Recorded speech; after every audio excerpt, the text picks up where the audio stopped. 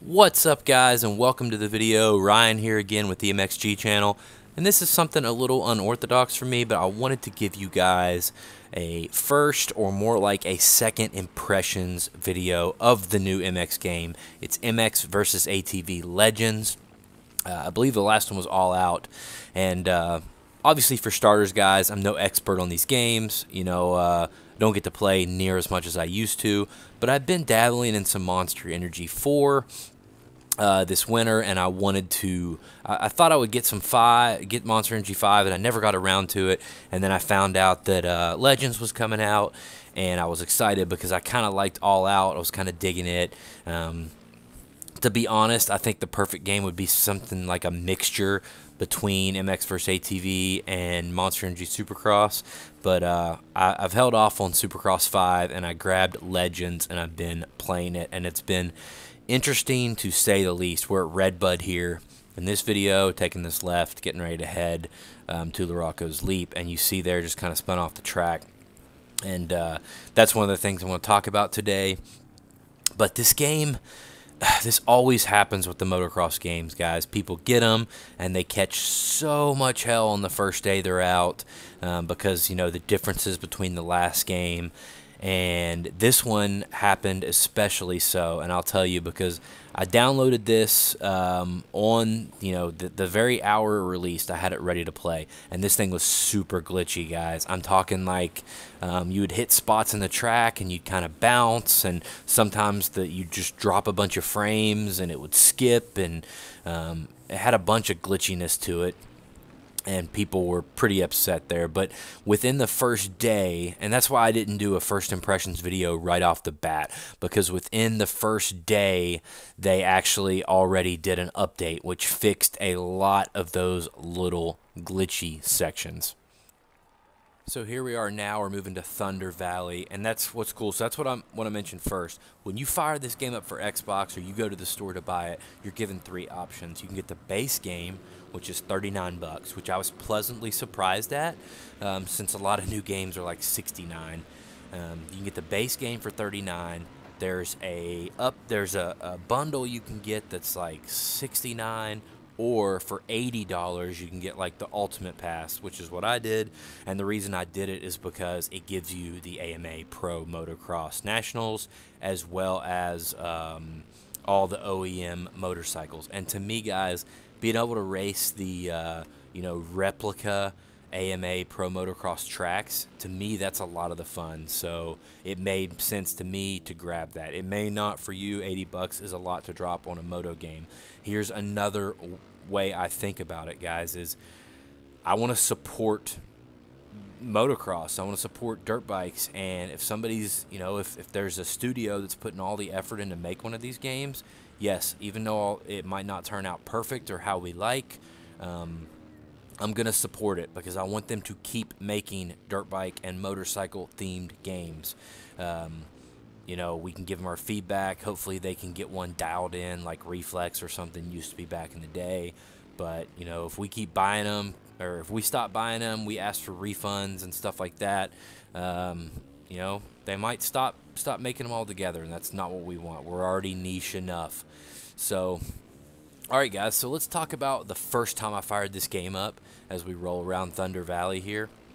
I was a little kind of sickened that I just dropped $80, and that was because I just couldn't. It was so weird. Like, if you fire up career mode, you start off on a 125 two-stroke, and like in this, what you're watching right now, I'm on a 450, and that's one thing I think that maybe a lot of these creators don't understand. I firmly believe that if you're going to start this game, instead of starting out on a 125 and working your way up to a 450, you should start out on a 450, like a 450 amateur setup or something, and work your way up to the pros, and at some point at some point ride a 125. But these tracks are even the tracks that the game supplies are extremely hard on 125s, guys. 125s and even the 250Fs are slow on this game. You have a lot more fun riding the 450, and I think starting people off in career mode on a 125 turns a lot of people off. It's true you can just fire up Exhibition and play on a 450 or whatever, but I don't know. It's just annoying when you're holding the throttle and you're not going anywhere. So that was really weird. 125 power absolutely sucks. You should start with a 450. Next, I just want to talk about the traction really quick. Traction, it seems like maybe they changed it in the update, but it's really weird. It's like spots in the track are nothing but glass, and you just slide. You'll slide right off the track. And then other places, it seems like you can get a little bit of traction. I don't know, you kind of have to blip the throttle and power slide all the corners. It's really hard to just grab traction and go. And I think this is one of those games where you really do have to slow down to go fast, which is fine, except for that I feel like I'm going so slow when I slow down on this game. It doesn't feel right. It feels like you're going way too slow. It takes some of the fun out of it. You'll see some of these corners and stuff. You just got to slow way down. I don't know. It's super weird. I'm on the 450 here at Thunder Valley. And also what I mentioned, you're on a 450, if you can keep your momentum, you can pretty much clear all the obstacles on the moto tracks and most of the supercross tracks without preload or steep bounce. You know, one stick does preload, one stick does seat bounce is what they call it, and you use them both together to get the most. You can get the most bounce out of it and get the longest clearance. On a 450, you pretty much don't have to do that, which is pretty nice. But there's something else I want to talk about, and it's the clutch.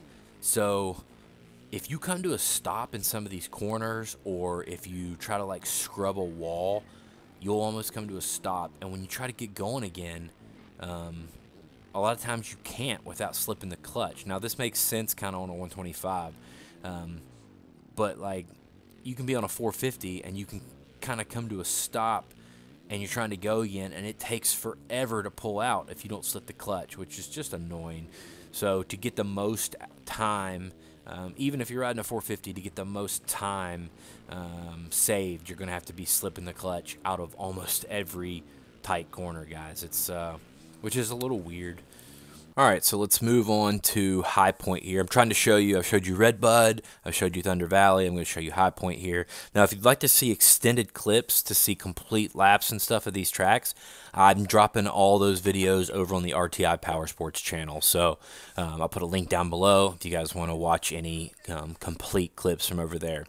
But yeah, so back to the 450 clutch. I just feel like they could easily, you know, customize it to where the 450 you never have to touch the clutch. Like it's makes no sense to need to, because you don't need to in real life. And then make the 125 super benefit from clutch, and make the 250F somewhere, you know, 250F or 250 somewhere in the middle. I don't think that's out of the realm of possibility of video games. We talked about the traction and the sliding. There's also a weird thing when you're coming around some of these turns. You'll hit the edge of turns or something a certain way, and you'll just bounce like you've hit a, like you've hit a pogo stick or something. It's really weird. Sometimes you'll just bounce off the track.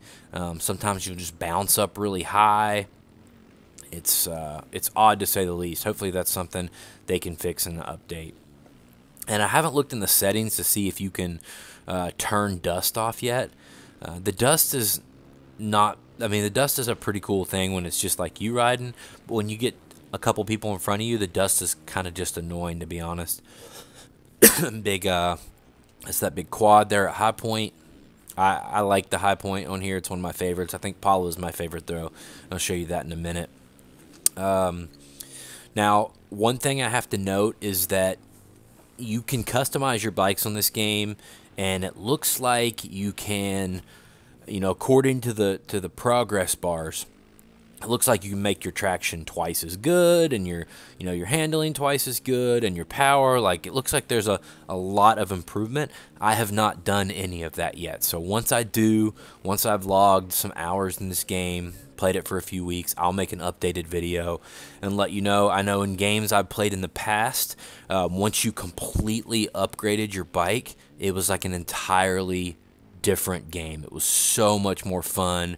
You could stick in some corners and rail some stuff. And then once you can get traction and rail some stuff, that's when you can start playing with different lines and carrying momentum and really having fun with your lap times. So yeah, what do I like about this game? Well, I like the look. The rider and the bike look okay. I feel like they could have put a little more shadow or something into it and made it look a little more realistic. Monster Energy Supercross has done a really good job at that. But that stuff doesn't bother me. Like, I'm not a, hey, this thing should have insane graphics because Assassin's Creed has insane graphics. Like, it's a racing game. And I'll tell you what's annoyed me a lot about racing games in the past are rider position. And that's something I think they nailed in this game. The rider position looks wonky in some of the other newer games, guys, but in this one, it looks pretty good. He's not doing anything crazy. He's pretty centered in a nice aggressive position on the bike. When you turn here, he leans, but nothing crazy like they have on past games.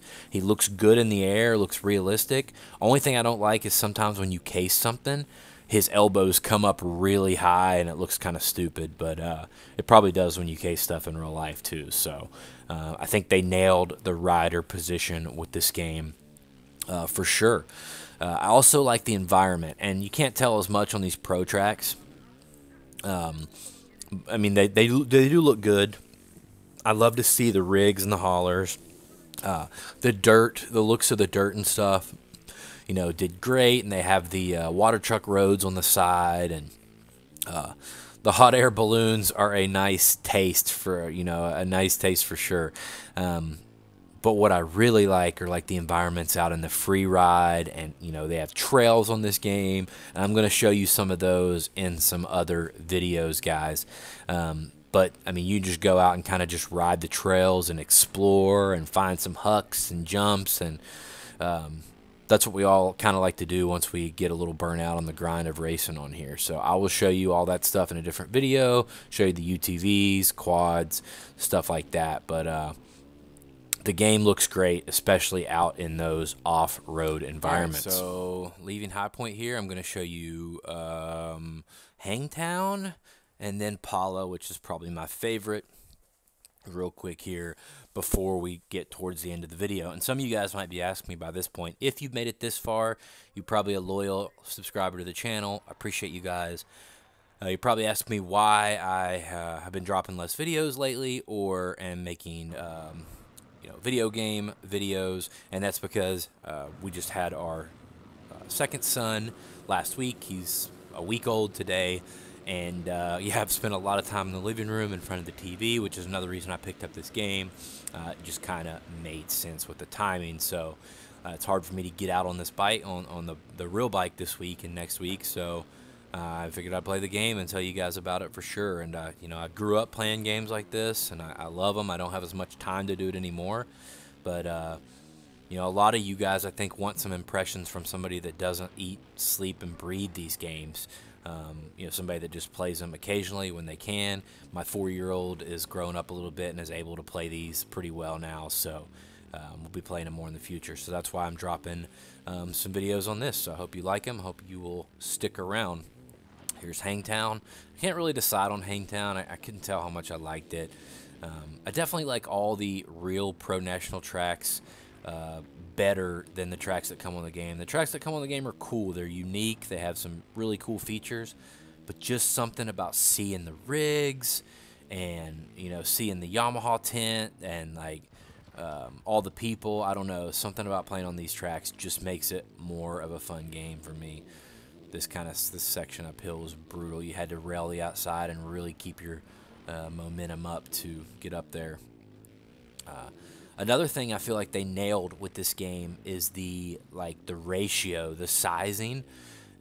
Back in the day, a lot of the games we used to play, the bike was pretty small compared to the tracks. The tracks were huge. Remember the original MX vs. ATV games where the triples are just huge and the track seems like it's 150 feet wide.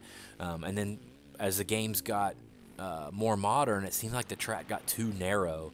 And it was annoying, and you couldn't even race without hitting the AI. And they've really nailed it in this one. I think the track size to bike size ratio is about perfect. So you can ride with the AI and not get bumped off the track, and you can race with somebody, but it's not too big. So I think they got that just perfect. And look at this wall here. So I'd try everything. I'd lock up the brakes, try to scrub that wall, and just bounce off the track about every time, which is really weird. All right, now we're moving to Pala Fox Raceway. I played this one a lot in the very beginning, and I really kind of liked it. It has some fun spots. You got to go wide here so that you can keep your momentum up this dragon back thing, and then you can clear that one. And you got a tabletop here. Another thing to mention is I turned off Pro Physics. If you play a lot and you are really in tune with your controller or whatever, you probably like Pro Physics. I hope to move back to Pro Physics at some point, but for a guy like me, doesn't get to play much, it's just easier to turn off the Pro Physics. Another thing is I turned off, I love that this double triple right here. Another thing is I turned off manual transmission too. Just didn't want to worry about it while I'm trying to play the game. It took me a second to realize why my bike would speed up and then it would seem to rev out and slow down, and then I saw I was not leaving first gear. So that comes turned on in the settings, so make sure you turn that off if you don't want it. I really like this track. It's pretty fun. I love seeing those desert hills in the background. I think they look great. So yeah, as we finish our lap up here at Pala, I want to thank you guys for your support, and you know, smash the like button and leave a comment down below and let me know if you like these games or you like videos like this. I'm sure I'll get a bunch of dislikes from anybody that doesn't. Those are fine too, but I don't know. This game is the newest moto game. It's super relevant to the industry right now. And I wanted to tell you guys see that little bounce right there? Oh, that's so annoying.